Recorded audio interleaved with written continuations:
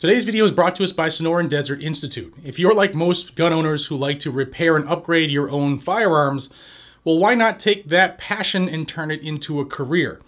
SDI is a distance learning institute, and all of the materials and tools are shipped directly to your door. They have classes on ballistics, gunsmithing, armorer's courses, and even drone classes. You can get your certificate or your degree and take that step now. Check out the link down below and in the pinned comment, sdi.edu, and thank you to the Sonoran Desert Institute for making today's video possible. Hey everybody, welcome back to the channel. I appreciate your time. Thank you for watching. It's come out now that the U.S. Fish and Wildlife Service has proposed a total ban on lead ammunition and lead fishing tackle by 2026. Now that would be on any lands owned or operated by the U.S. Fish and Wildlife Service and would include parks and wildlife refuges as well as other locations.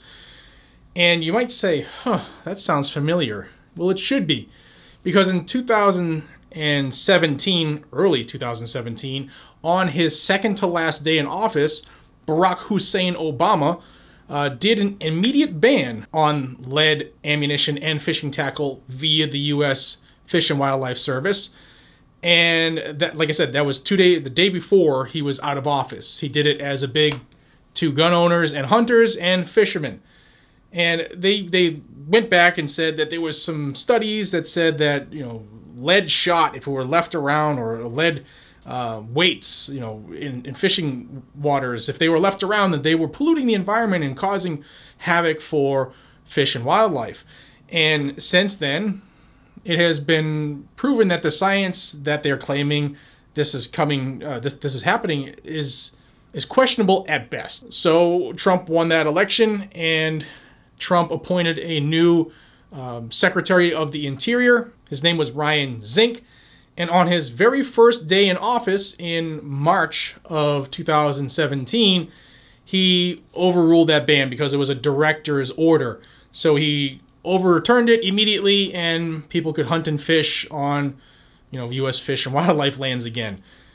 Well, since Barack Obama is really the puppet master behind Joe Biden is having his Interior Secretary, the head of the U.S. Fish and Wildlife Service, to propose the exact same ban on lead ammunition and lead fishing tackle. Now, they'll be quick to point that California does it and some European countries do it, and we need to go woke and save everything. The truth of the matter is, it was a backdoor gun ban then, and it's a backdoor gun ban now. How is it a backdoor gun ban, you say?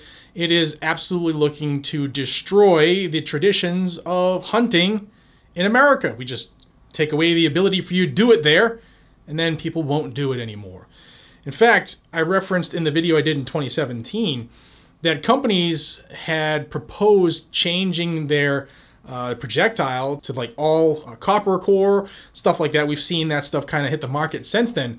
But the ATF sat on those proposals for years before they would do anything. So it's obvious what the federal government's looking to do.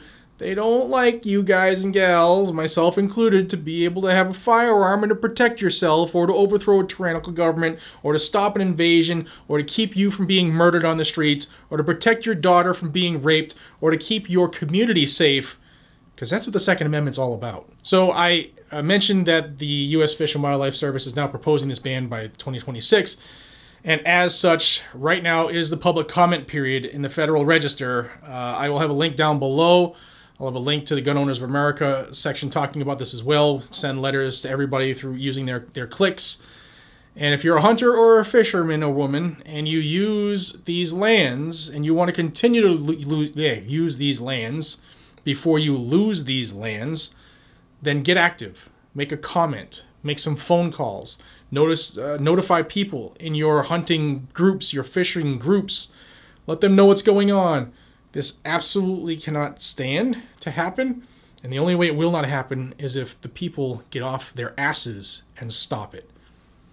Guys and gals, let me know what you think down below. Links will be in the description and in the pinned comments. Until we see each other again, be safe, stay vigilant, and carry a gun to keep you, your friends, your family, your community safe. That's what it's for, and they hate you for it. I'll see you on the next one. Take care.